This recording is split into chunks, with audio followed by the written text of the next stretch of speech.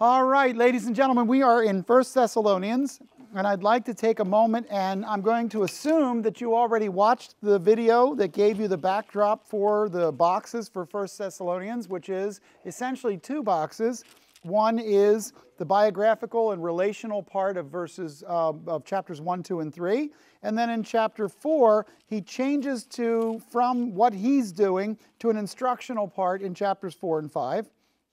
And gives essentially 5 instructions that he pulls out over what a believer should be like. I'd like to go back now, and I'd like to cite for you the Randy Reading in the White Spaces irreducible minimum. The irreducible minimum idea is this, if you've forgotten. When you boil something down, what you're looking for is the essence of it. I am not suggesting that the words we don't underline in this are unimportant. I'm suggesting that if you underline the backbone issue, you can follow it really quickly and it will help you understand it. So when someone asks you a question about verse 10 of chapter 1, you can tell them where that fits in the discussion. Without bones, everything's jellyfish, right? And so what I need to do is put some bones inside this account. So I'm going to give you what I have underlined. I have 2 versions of it in front of me and they're not the same, and I did both. That is to say, this is not the right way to do it. It's the best way I think I'll remember it. And over time, it changes. All right? I want you to, if you're underlining what I did, I'll try to go over it slowly and make sure that you can. But we're going to push from chapter 1 all the way through to the end of chapter 3. Okay? Everybody, pencils ready. We're all set to go? Okay. I would underline the following. In verse 1, Paul, Silvanus, and Timothy, to the church of Thessalonica, or of the Thessalonians, grace and peace. Verse 2, we thank God for all of you. I use part of the thanks. We thank God for all of you. Verse 5, our gospel come in power with conviction. Verse 6, you became imitators. Verse 7, you became example to believers in Macedonia and Achaia.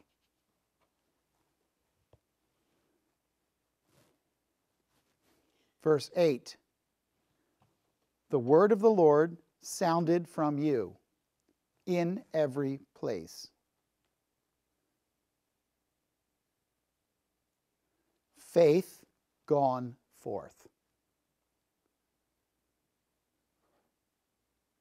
That's chapter 1. Let me read it back to you to see if we all have the same thing.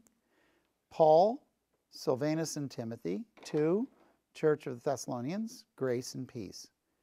We thank God for you. Verse 5, our gospel come in power with conviction. Verse 6, you became imitators.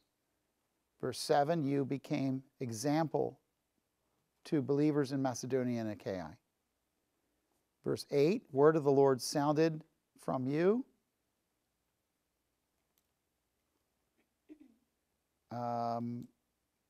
Verse 8 goes on and says, faith has gone forth, or however you want to say that. And that's the end of what I did.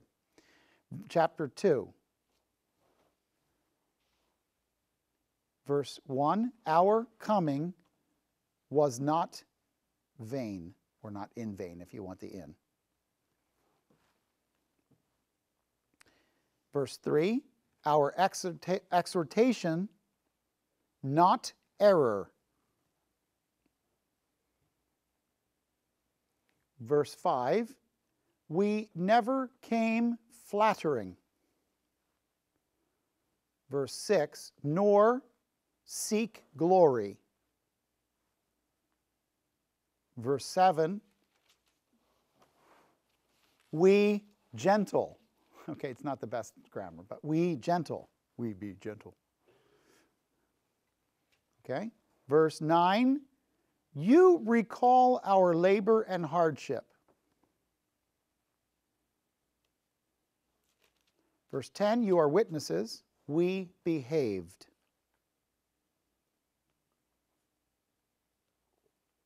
Verse 12, so that you walk worthy. Verse 13, we thank God you received the Word of God. Verse 14, you became imitators of churches of God.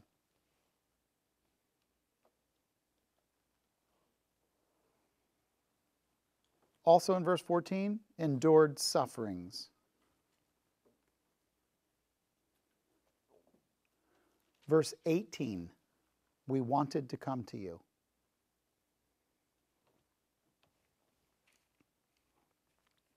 Let me go over chapter 2 again. Our coming to you not in vain. Verse 1. Verse 3, our exhortation not error. Verse 5, we never came flattering. Verse 6, nor seek glory. Verse 7, we gentle, or we be gentle. Verse 9, you recall our labor and hardship. Verse 10, you witnesses, we behaved. Verse 12, so that you walk worthy. Verse 13, thank God you received the Word of God. Verse 14, you became imitators of churches, endured sufferings. Verse 18, we wanted to come to you. Let's go on to chapter 3. Chapter 3, therefore, verse 1, we, verse 2, sent Timothy.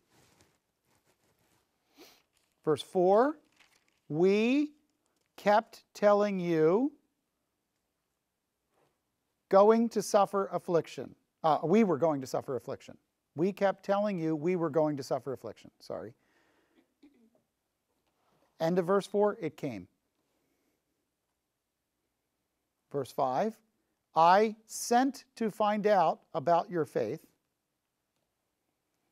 Verse 6, Timothy has come to us and brought us good news. Verse 7, we were comforted. Verse 9, thanks to God. Let's go back to the beginning of the verse and let's just discuss for a few moments what it is he's doing in the letter. He writes the first section of the letter to be personal, biographical, relational. And this is the first of the letters that Paul writes that we have in the New Testament. And he starts off by explaining to them some of the principles of a good testimony in verses 1 through 10. And he says that in verses 1 through 3, that they gave thanks to God for them. And he says that there are some faithfulness of the people that encourages him. So he says, we're so thankful that we have you. We mention you in prayer. We constantly bear in mind the way that you have become steadfast. The basic idea was this. The benefit of sharing the faith of Jesus Christ is that when people respond, we see them walking in steadfastness, and as a result, we are celebrating you. It is a good thing for believers who are making disciples to celebrate every good thing those disciples are doing. You should be the cheerleader of the people you are discipling. Okay?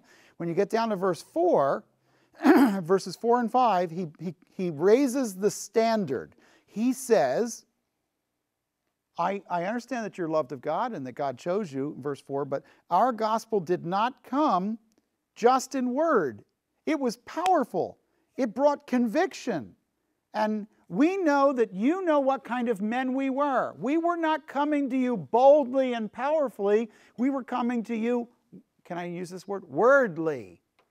We came with the Word, and the Word did the work. And you know the Word did the work because you know it wasn't us.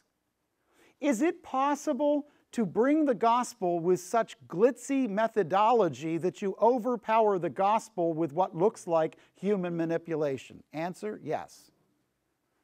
Better to present the simple facts of the message of the Scriptures than to do it with all the glitz. Look, nothing we're doing today is very glitzy. You're sitting there, you got a Bible open, and I'm talking to you. This is not the most innovative way to communicate. Here's the bottom line. The Word has its own power. It does the transformation. I don't have to light myself on fire to get you to see it.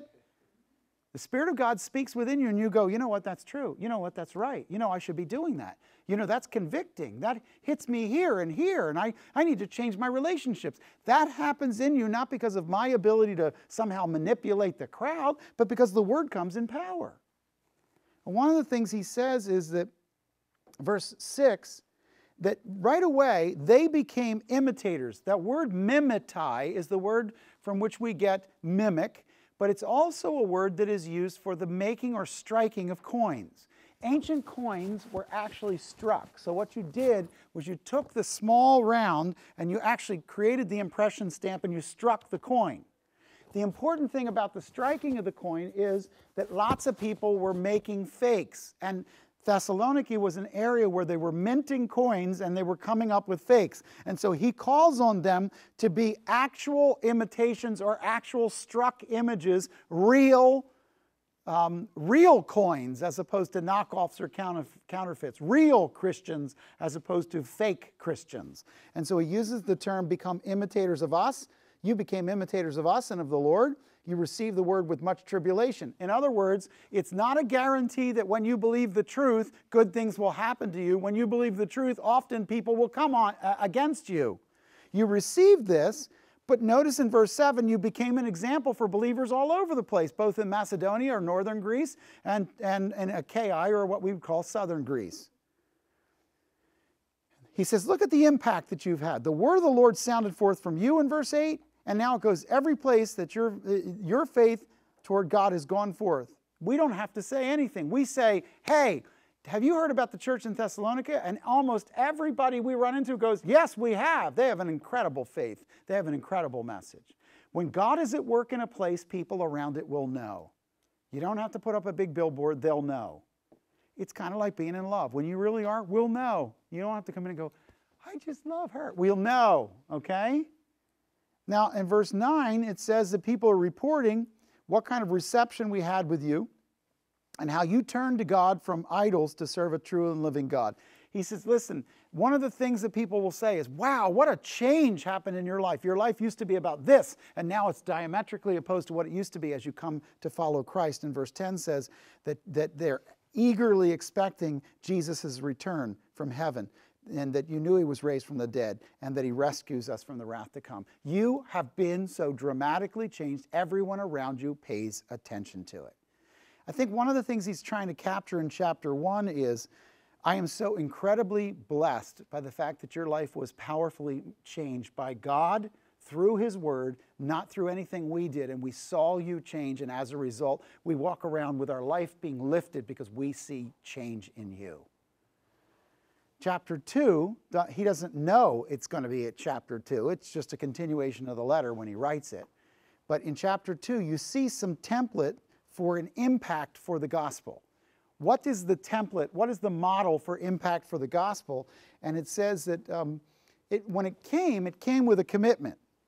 He says, when we came to you, it wasn't an empty coming.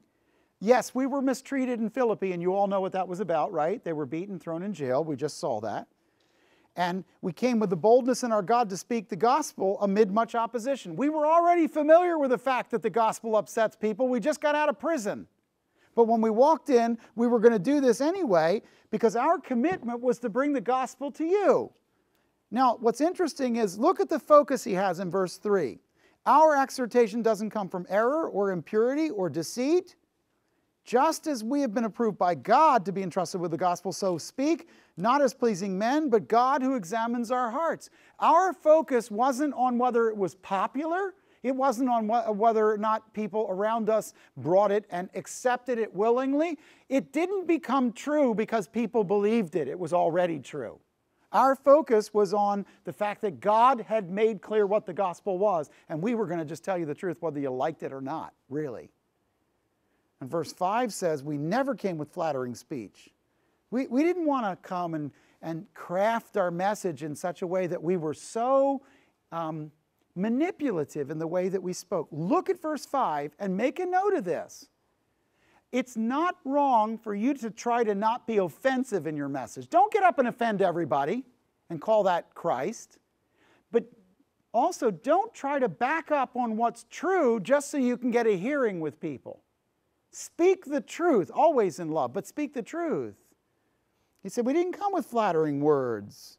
We also didn't seek the glory of men. We weren't looking to become popular. There is too much going on in the church right now, guys, where people want the church to somehow be embraced by this culture and popular again. Guess what? We're not going to be. They're not going to love us if we preach Christ clearly. If we preach a mamby-pamby Christ that wants to just give you soup in your pot, everybody will come. If he wants to give you healing and prosperity, everybody will come. But when we preach repentance, people are going to hate that. They always have. So we've got to say what's true and not say it just to be popular. There's nothing in our commission from God that says, let's get Jesus voted to be Messiah. This is not some kind of American Idol message where we try to get more votes. This is, we preach the truth and we don't worry. However, do we come with heavy hands? Look at verse 6. It says, even though as apostles of Christ we might have asserted our authority, we didn't come that way. We proved gentle among you. A nursing mother tenderly cares for her own children. I think that, honestly, sensitivity to people reaches people. And insensitivity just makes people mad at you. So you come in and you say what's true, but there's two ways to say what's true. I can walk in and go, you are all sinners and bound for hell. Well, that's true. It's probably not going to get you heard.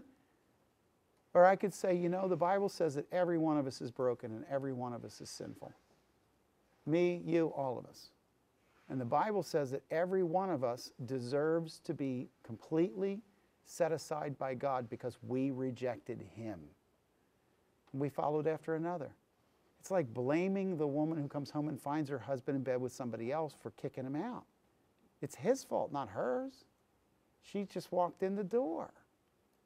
And so if you can say it in a sensitive way, you can say the exact same thing without being frontally offensive, right? Why wouldn't you? Why wouldn't you come as a tender, gentle person? The other thing I think is, look at verse 8.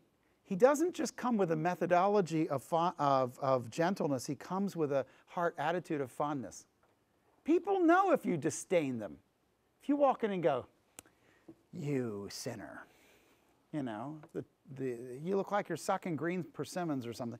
Here's the thing. If you walk through the door and say, they're homosexuals, yeah, that's not going to reach them. How about you start off by saying, we're all broken. Your area of brokenness is different than my area of brokenness, but we're all broken.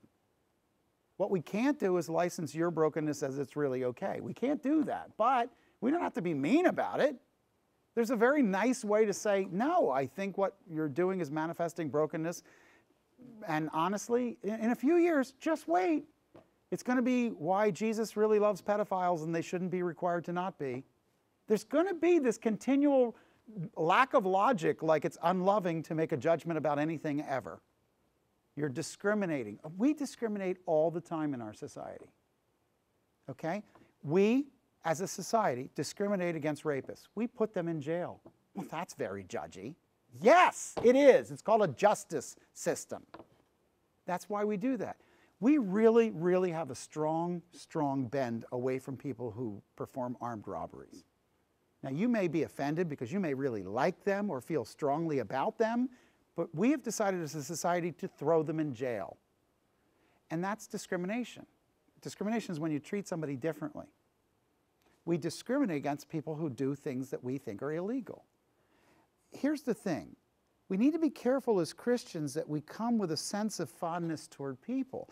And I think in verse 8, he imparted the gospel and his life. You don't just give your message, you give yourself to them.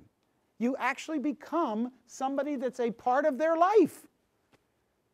Don't just share the gospel as a kind of hitman for Jesus, you know, so you can put kill marks on your car. That's not the idea. This is not bomb them for Jesus, baby. This is like, you know what, I'm going to give myself to walking into this community and being part of it. You know what that requires? It requires a certain level of humility.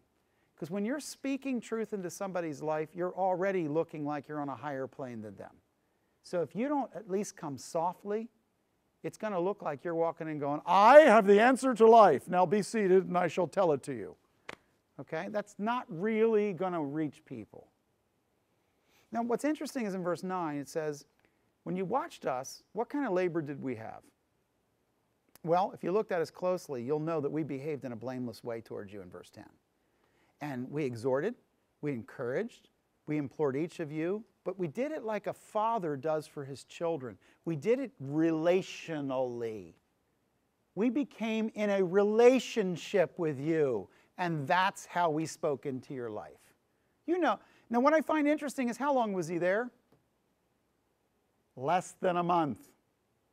See, this isn't written after Paul had spent years with them. This is written after he was there less than a month.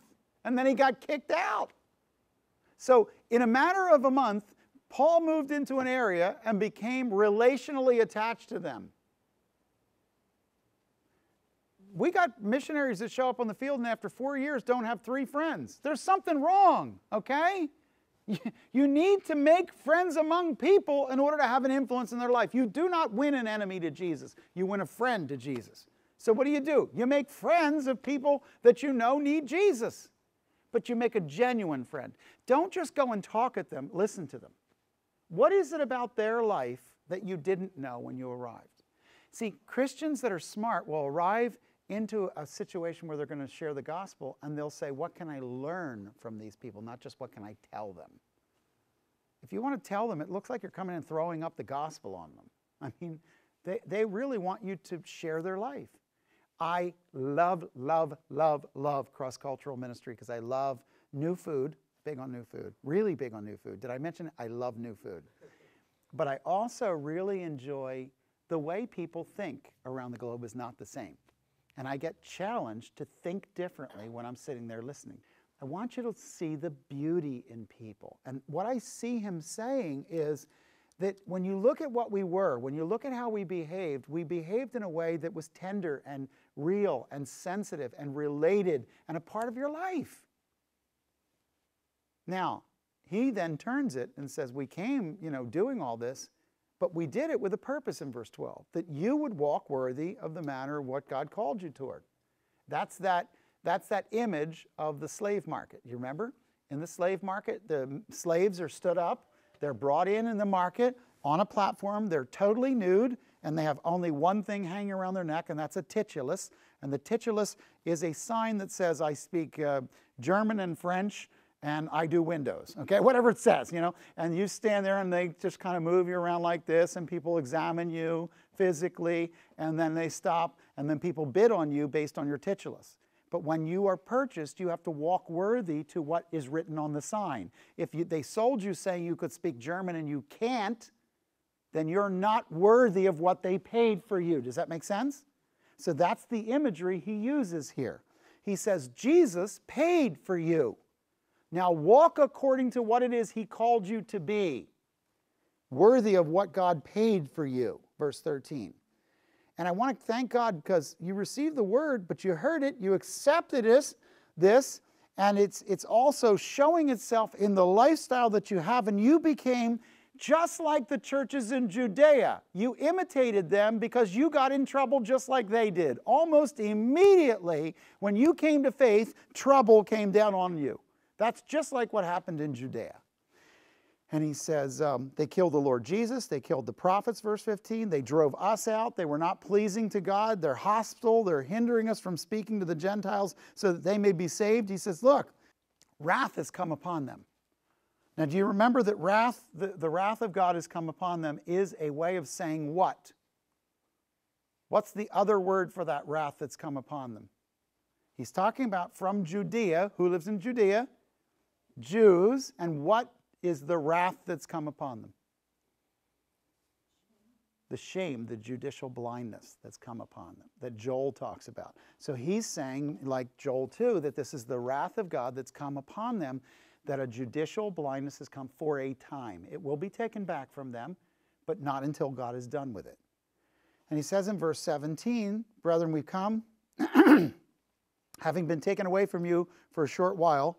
We're not there in person, but we're there in spirit, and we're eager to see you. I really wanted to come to you, but Satan hindered us. How did Satan hinder them? Verse 18. Every time I wanted to come to you, it became clear that Satan hindered us. What was the hindrance of Satan? Well, it may have been more than this, but at least we know one hindrance. What was it? The bond that was put on his cousin Jason that could have been thrown in prison every time he showed up in town. So he knew every time that he wanted to come, people would get word that he wanted to come. They would threaten him again, and he had to back off. And he said, who is our hope, our joy, our crown, our exaltation? Is it not even you in the presence of the Lord Jesus that is coming? I am so looking forward to introducing you physically to Jesus. I introduced you spiritually, and I am so excited that when Jesus comes, and he's going to come, I'm going to stand there and I'm going to go, so, Lord, look at these from Thessalonica who came to you and stood in a time of persecution. Isn't this great? He said, I'm looking forward to that time. Our reward in front of Jesus is you. I'll be thankful if I got no other rewards but that you got into heaven because I preached the gospel to you. I will feel a blessed man. Now in chapter 3, he goes on and he says, wait a minute. There was a pattern that I learned as a loving leader, and I want to share it with you. I learned that eventually I was so sensitive about being away from you, I couldn't put up with it anymore, so I had to send somebody. So he says in verses 1 and 2, I couldn't take it anymore, so I sent Timothy. And I was very concerned. I was concerned that somebody would have disturbed you, that the afflictions would have thrown you off. And I want you to know that we were in a very... We were telling you from the very beginning that trouble was going to come. You believe in Jesus? We weren't preaching health, wealth, and prosperity. We were preaching persecution. We told you from the beginning that if you believed, you'd be persecuted. And guess what? In verse 4, it came. That persecution came. It came against us. It came against you. But I had to send to find out about your faith. Even though I couldn't be there, verse 5 says, I had to send to get a message about your faith. Now, Timothy came to us, verse 6, and he brought us this really good news about your faith and your love. And I got to tell you, we were so comforted in verse 7. When we heard that you're growing in faith in spite of persecution, we went, yay, God, way to go. You're reaching these people. You're changing these people. And now we really live. Verse 8, I can rest. I can sleep. I am so happy. If you stand firm in the Lord, I can go on. I was so burdened by it. You know what I love about that? I love that Paul wasn't just talking. He was moved by what God was doing in them. And then he says, verse 9, what thanks can we render to God for you in return for all the joy which we rejoice before God on your account? He said, I am so overwhelmed with God's goodness. I just am thanking God day and night. I don't even know how to say to him, God, what a great God you are that you've reached these people and you've made them strong in spite of everything that happened. And then he gives them a bit of a benediction as he closes the first part of the letter. Do you notice how verse 11 through 13 sort of tells you that he's ending a section and he's going to start something new? It's almost like he got to chapter 3, he got that far in the letter and he took a break, went away for lunch or something. He said, before I close this celebration section and this personal and biographical section, I want you to know, I want God to be your Father himself. And I want the Lord Jesus to direct our way back to you. And I want the Lord to cause you to increase and abound in love for one another. I want you to love other people as well. I want him to establish your hearts. I want you to walk in a way that's holy. And I want you to walk before the sight of God. And I want you to do that all the way until Jesus comes. And I want you to celebrate with me that God is going to transform you. So he kind of closes it off with a nice benediction, if you will, before he moves to chapters 4 and 5.